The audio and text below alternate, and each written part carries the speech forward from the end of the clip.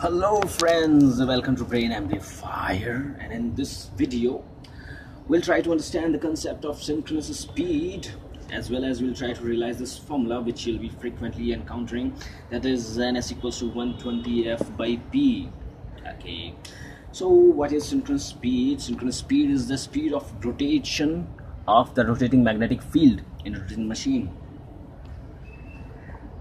So what is rotating magnetic field? I suggest you watch my video on rotating magnetic field to understand the concept. Okay, here we'll not be discussing that. So how in a rotating machine this synchronous speed is realized? Suppose I have a 50 Hz of supply. Okay, first we'll try to understand the relation with frequency, and later on we'll try, in the later half we'll be trying to understand the relation with the number of poles. Okay, so if I have 50 Hz of supply, what does this mean is Hertz means cycle per second, that we all know. That is, in 1 second I have 50 cycles. What does that one cycle mean? Going from this 0 to peak to 0 to peak to 0, from this 4 to this 4, this is my one cycle. So 50 Hz means I have this plot 50 times in 1 second, that is 1 2 3 4 and 50. If 1 second this cycle is plotted 50 times, then to plot it once, the time taken will be 1 by 50, that is 0.02 seconds. Simple mathematics. Now for a rotating magnetic field, what does that mean? See, suppose I have this two-pole rotating machine.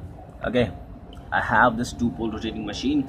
This is my rotor and this is my stator windings. These are my rotor windings. So far so good. I suggest you watch the videos on Brain Amplifier regarding the rotor winding as well as stator windings, so that you can imagine how these windings are actually done. Okay, so in the rotor my current is flowing towards the top here and going back here. These windings are like this, curly. Okay, so current is coming out from here and going in from here. So if I curl my fingers in the direction of current, then okay, like this, then this thumb will be showing the direction of magnetic flux, or you can call it MMF or magnetic field. That is, it will behaving like this. Okay, and like this is my direction. It is going out from N and coming back from S.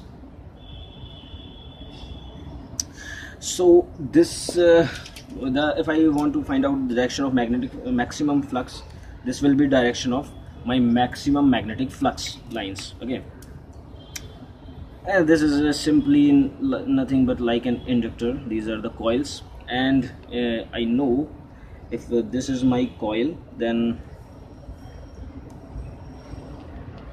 I think you are familiar with this, and this will be the direction of my because it creates N here and S here, this will be the direction of my maximum magnetic flux lines. Okay, now I know that EMF induced, these are my two windings, EMF induced in a coil is maximum when its coil sides are lying in the maximum flux density position. So at this position these windings are being laid in the maximum flux density position. So EMF induced in these windings will be maximum. The direction of these EMF will be told by the Lenge's law. Okay, that you can understand. I will not discuss it here.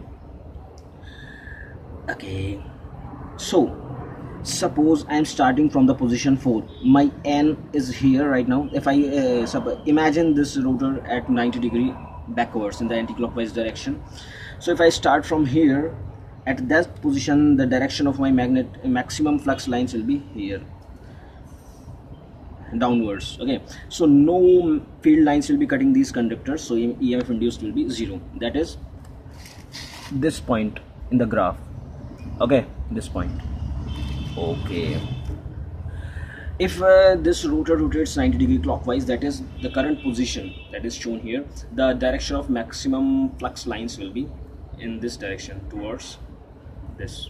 Okay, at this position EMF induced will be maximum. This is position 1, EMF induced will be maximum. If I rotate it further clockwise to 90 degrees, again there will be a position when direction of flux lines will be this, and no flux lines will be cutting these two conductors, so EMF induced will be again 0. That is point 2.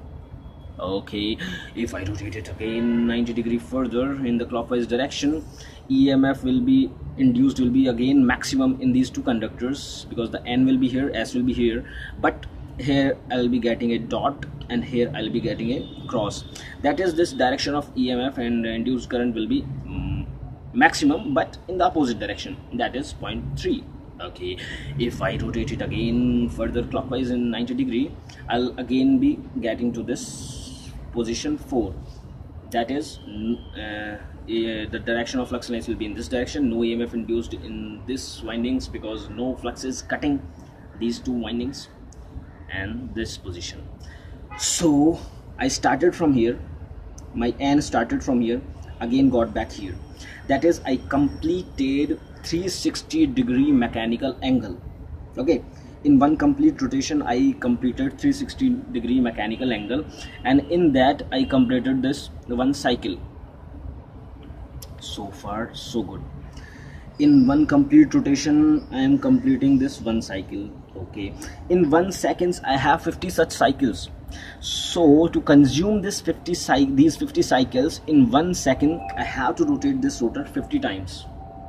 Okay, that is, my speed of this rotor is 50 rotations per second. If I want to find out in minutes, it will come out to be 50 multiplied by 60, because in 50 RPS rotation per seconds multiply by 60 seconds, that is 1 minute, that is 3000 RPM I'll be getting.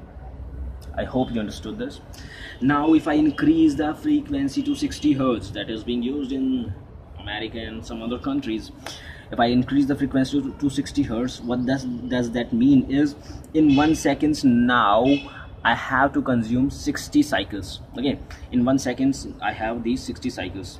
So to go complete one cycle, the time taken will be 1 by 60, that is 0.0167. Here it was 0.02 seconds, 1 by 50. So my time has reduced to complete one cycle. Okay, what does that mean is, now I have to start from here, again getting back here. This one rotation is equivalent to this one cycle in electrical, and this is in mechanical. One rotation, that is 360 degrees, is equivalent to this one cycle. So this one cycle is taking lesser time, that is 0.0167 seconds. This one rotation will take lesser time. Okay, here in 1 second I have 60 Hertz, that is 60 cycles. So to consume these 60 cycles in 1 second, I have to rotate this rotor 60 times in 1 second. That is, my speed what will be is 60 times per second. That is, if I multiply it with 60 to find out the speed in 1 minute, that will come out to be 3600 RPM. That is, if I am increasing my frequency, the speed of rotation of the rotor has been increased, and that is realized by this formula, ns equals to 120 f by p. If I increase the frequency, my synchronous speed increases. I am making it 60 from 50, my synchronous speed is increasing, that I have seen. Now we'll try to find out the relation with the poles. Okay, so see these two figures. Again, in the first figure I have 2 number of poles, while in the second figure I have 4 number of poles. We have seen that suppose I'm talking about 50 Hertz supply. Okay, so for a 2-pole machine, what happens, I have 2 peaks. I'll be getting 2 peaks as well as 2 bottoms. See, let me adjust it. Yes, now it's fine. Okay, I started from point 4, 1, 2, 3, again getting back to 4. In this rotation I am getting 2 peaks, that is this. Okay, if I have 2 number of poles, I am getting 2 peaks. Okay, if I increase the number of poles to 4, there will be 4 instances now when these stator conductors will be coming into influence of the maximum flux density position. Here there will be only two instances, that is instant 1 and instant 3, when these conductors were in the influence of maximum flux density position. But here the positions will be 4, that is when the flux lines will be in this direction. Okay, now if I rotate the rotor 45 degree clockwise, there will become the N will come at this position. At this position no flux lines will be cutting to any of the conductors, so EMF induced will be 0. Okay, then it will come, if I further rotate it 45 degree clockwise, it will again cut, it will be again cutting these conductors, and again EMF induced will be maximum, because this will be the maximum flux density position. Okay, again 45 degree, here I'll be getting 0. Okay, again 45 degree, here I'll be getting maximum flux density position, maximum EMF, again 0, again maximum, again 0, again maximum. Okay, suppose this is my position 4 of starting. Okay, so here at position 4 I'm getting 0. This is my position 1, I'm getting maximum. This is my position 2, I'm again getting 0. This is my position 3, I'm getting maximum but in the reverse direction. This is my again position 4. Okay, what we are seeing that now to complete this one cycle, the mechanical degree I have to rotate is only 180 degrees, that is half revolution. Here to complete one cycle I have to take one complete revolution, that is 360 degree, but here I have to take only half of the revolution. In one complete revolution, suppose I have this point 5, 6, 7, 8. So after 4 I'll again be getting one maximum EF position, then again 0 position, then this maximum EF position, and again I'll be getting, say it is 4 again. Okay, so if I complete one revolution of 360 degree, that is I complete one cycle, mechanical cycle, I have to consume 2 electrical cycles, that you can see here. That is in 360 degree I have to consume 2 electrical cycles. Okay, in half of the revolution I can consume 1 cycle, in full revolution I will be consuming 2 cycles. So far so good, I hope you are with me. In 1 seconds I have 50 such cycles. Okay, in 2-pole machines, to consume these 50 cycles I have to rotate my rotor 50 times in a second, because rotating it once takes 1 complete revolution. So to consume 50 to consume 50 I have to rotate it 50 times, but here one complete rotation consumes 2 such cycles. So to consume these 50 cycles I have to rotate this rotor only 25 times. Okay, you rotate it once for 360 mechanical degrees, 2 cycles consumed. Twice, 4 cycles consumed. Thrice, 6 cycles consumed. 25 times, 50 cycles consumed. I hope you got my point. So for 50 Hz supply, now I have to rotate my rotor only 25 times. That is, my rotational speed has been reduced. Okay, if we go into some little bit of mathematics, the distance covered in 0.02 seconds, that was the time for 50 Hz supply to complete one cycle, is 360 mechanical degrees into 50 times. Okay, if I talk about 1 second, in 1 second I have to rotate it 50 times, while the distance traveled here is 360 divided by 2, because in 1 cycle I have to complete only half of the revolution, that is 180 degrees, into 50 times for 50 Hz supply. Distance traveled 180 into 50 cycles I have to consume, so I have multiplied 50 times. Here 1 cycle equals to 1 revolution, here 1 cycle is half of the revolution. In 1 second I have 50 revolutions.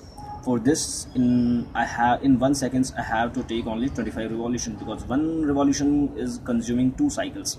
So to consume 50 cycles I have to take 25 revolution only.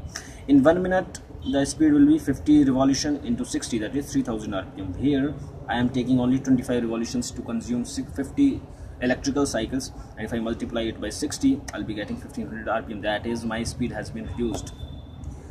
So this was about the synchronous speed. Hope you like the video. If you got some insight of the synchronous speed, Please do like the video, share it, subscribe the channel.